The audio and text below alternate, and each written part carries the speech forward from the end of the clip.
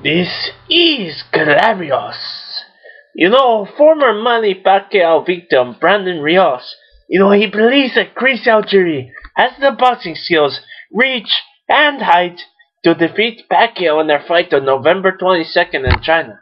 Now, Rios says he sparred Algieri twice in Oxnard, California, and he fought him to be an outstanding boxer with excellent skills. Now, Rios wasn't awed by Algieri's power, but he says that his reach and movement made him a really tough fighter to deal with. Now, Pacquiao's been fortunate lately with the matchmaking done by him. He's not really been putting guys that are a lot taller than him, so obviously he sees no accident.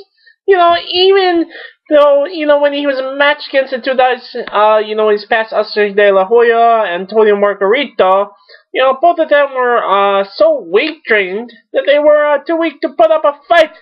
Now, for this fight on November 22nd, Algieri will get the benefit of a catchweight, with the fight taking place at 144. And Algieri fights at 140, so he'll be better off for this fight than he normally is. Now, Algieri's a great boxer. He don't have the power, but he's a great boxer, said Rios. I've worked with him both times. That's why I told him that he would beat Provodnikov and outbox him. And Algieri has the reach if he stays on the outside. Algieri will do great. He will do great. Now, Rios, he's correct about Algieri having the reach and boxing skills. He gave the 35-year-old Pacquiao, a really good fight here. But, as long as the fight to Algieri keeps the action on the outside, he's going to have a huge advantage against the tiny Mr. 5'6" Pacquiao. Now, Algieri's good at using his height and reach as benefit. He's not one of the fighters like Margarito who gives up his height by standing a foot away from his opponents.